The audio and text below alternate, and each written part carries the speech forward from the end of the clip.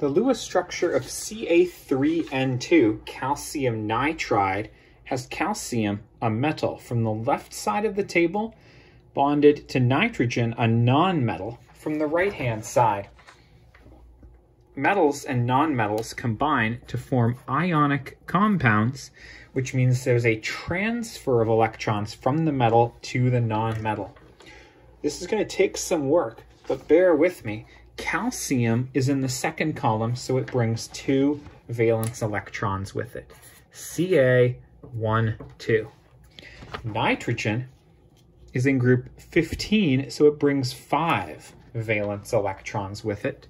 That's nitrogen 1, 2, 3, 4, 5.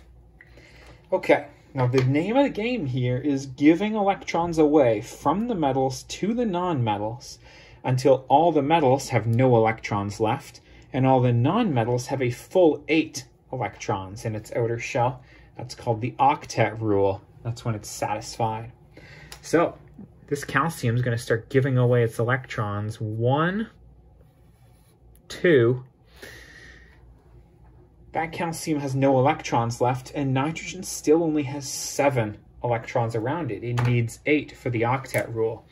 That means we're going to need another calcium atom with its 2 valence electrons. It'll give one of those electrons away to the nitrogen. Now nitrogen has 8. It had 5 and it gained 3. That's 8. But now this calcium has an extra electron as well.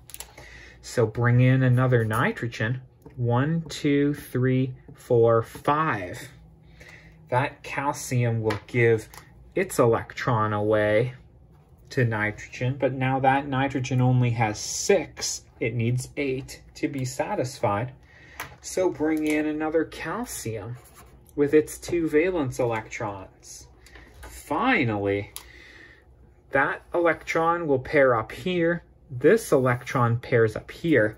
This nitrogen will be happy with a complete octet, or 8 electrons around it. This calcium will be happy because it will have no electrons remaining. And we're finally ready to draw the final Lewis structure. Your calcium ions have no electrons left around them. So don't draw any dots around your CAs.